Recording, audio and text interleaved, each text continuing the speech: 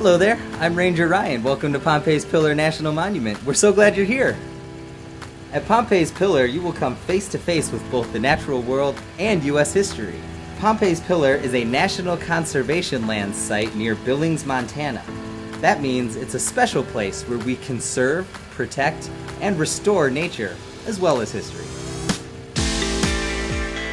Travelers just like you have been stopping right here at this natural landmark for thousands of years. Would you like to come explore hiking trails along the Yellowstone River?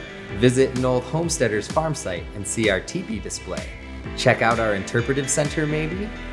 Or just view the famous signature of Captain William Clark of the Lewis and Clark expedition. All of that can be found right here for you to discover. People come to Pompeys Pillar to spend time together outdoors, have picnics, get exercise, explore nature, and just learn about our nation's history. This area has been an important place for several Native American tribes for generations.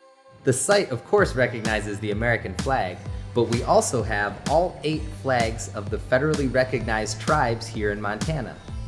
They include the Crow, the Blackfeet, Fort Belknap, the Flathead, Fort Peck, Little Shell, Rocky Boy, and the Northern Cheyenne tribes. Hello, my name is Ranger Tessa. Welcome to the Interpretive Center here at Pompeys Pillar National Monument. Come on inside.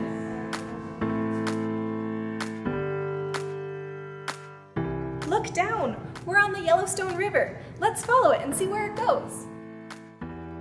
Did you know we're on the Lewis and Clark National Historic Trail? This is one of the only places where you can see evidence from their journey. You may be wondering, where is Lewis? Well, on their way home, Lewis and Clark split up into 2 groups, and this is one of the places where Clark and his group stopped. Our first stop is at the exhibit hall, and here we can learn about the plants, animals, rocks, and history of the monument.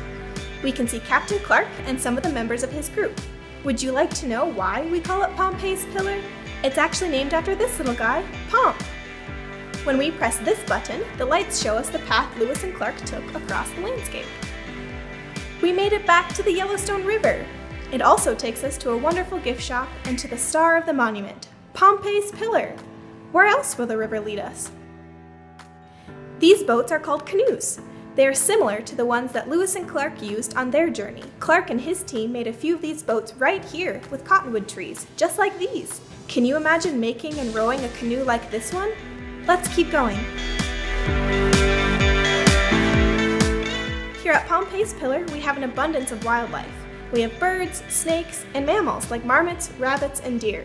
We have many kinds of animals because we have different types of habitats. A habitat is where an animal has food and shelter and makes its home. The habitats here are prairies, riparian, or river areas, and the rocky cliffs of the pillar. Keep an eye out for critters as you continue to explore the monument. We made it to Pompeys Pillar. Another name the Crow people call the pillar is where the mountain lion lies. Let's climb up to the top. There are many ancient images on the pillar. Some, called pictographs, are pictures painted on the rocks, and some, called petroglyphs, are carved into the rock. Even though we can't really know for sure what all of the ancient rock images mean or who made them, we can still see many of them on the rock today. Pretty neat, huh? Let's climb up and see what else we can find. For a long time, people used this pillar kind of like the guest book we have in the Interpretive Center, as a place to stop and write your name to show you were here. Of course, we don't carve on the rock anymore because we want to see who was here before us and what they left behind for as long as we can. One of the most famous people to sign their names on the pillar is William Clark from the Lewis and Clark expedition. His signature is the only evidence left of the entire expedition, and you can see it face to face right here. Would you like to climb up to the top of the pillar just like Clark did 200 years ago? Let's go!